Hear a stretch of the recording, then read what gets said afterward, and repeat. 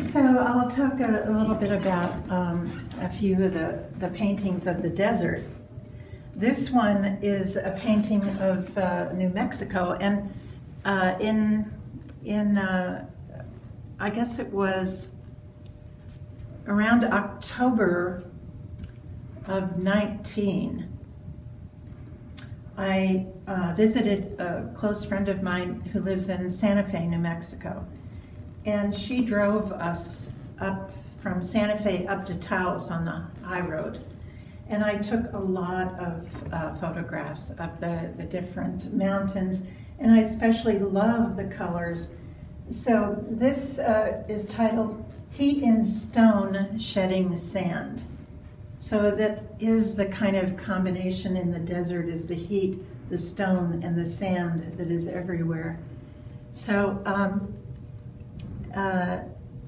I love this very different geometry, the rock stratification, the sage, the colors of sage expressed coming into the sagebrush, and some of the very bright greens too that are there, which is always fun next to having greens and reds together.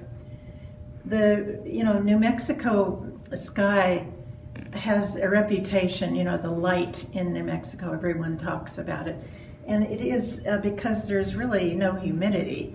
It's so crystal clear, and the blue of the sky is always brilliant.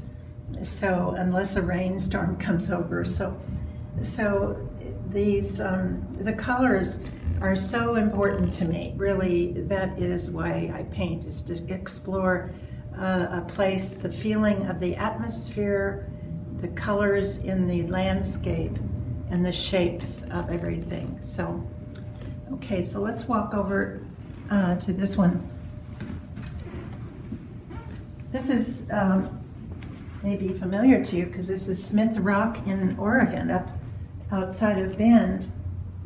And I went there, it was my first trip up to the desert to visit friends that live in Bend.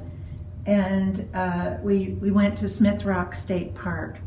So this would be considered the front side of Smith Rock, and the state park is right here.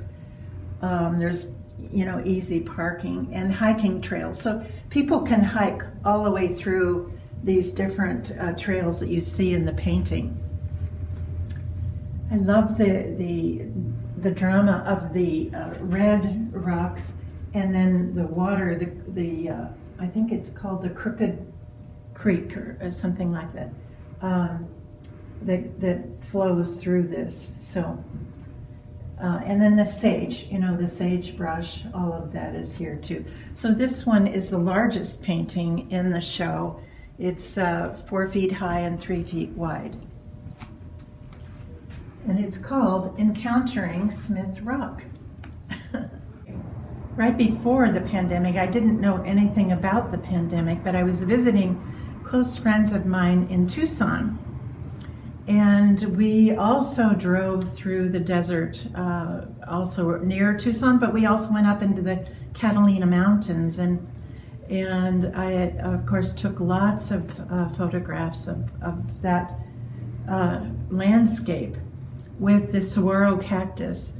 I have lived in Arizona. My undergraduate work was at the University of Arizona in Tucson. And I have also lived in Albuquerque, New Mexico. And my graduate work was at the University of Colorado in Boulder. So those mountains and the rocks and all of that landscape is very, very dear to me. And visiting again in Tucson was really fun to be back in the desert, to see the saguaro again. And water is often scarce, but this particular wash is well known just outside of Tucson because it often has water in it. And so I love that, because then we have these beautiful reflections of the saguaro on the hill, and and the blue sky being reflected in the water also. So again, this is full of those kind of sage green colors, which are so recognizable in the desert around Tucson. Now, I'd like to also talk about this painting in New Mexico. It's titled "Out in the Desert There is Silence." And again, the rock stratification and the shapes, the geometric shapes of the rocks in New Mexico, and this is up above Santa Fe on the way to Taos, that are so unique. These pinks and yellow ochres and oranges, these colors of sage and the yellow, like the cadmium yellows in the corner of the flowers. All of that is just fascinating to me. And this clear blue skies of New Mexico, the light is so strong and just comforting, really.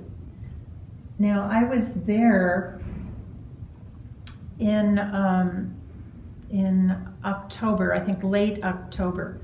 It was just a perfect time to go there because there was after Labor Day. All the people have gone, all the tourists had gone. It was actually, Santa Fe was not crowded at all.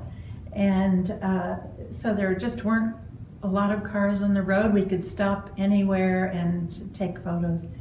So this space, I really hope that the viewer will enjoy the falling into this space, this deep space, and enjoy the colors and the atmosphere.